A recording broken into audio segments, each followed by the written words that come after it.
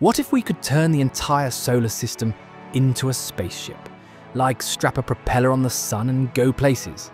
It sounds crazy, right? Because it is. But it's technically possible. Say hello to the stellar engine. One version is the Shkadov thruster. It's basically a giant mirror that reflects sunlight in one direction and slowly pushes the sun the other way. How slow?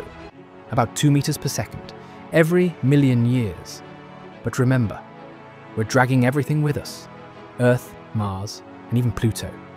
We could use it to escape deadly supernovae, or navigate around black holes. Basically, a cosmic steering. There's also the Caplan thruster, a more aggressive version that uses plasma jets to pull the sun forward. Faster, but much harder to build. Both engines require technology we don't have yet, but if humanity survives long enough, we might actually pilot the sun.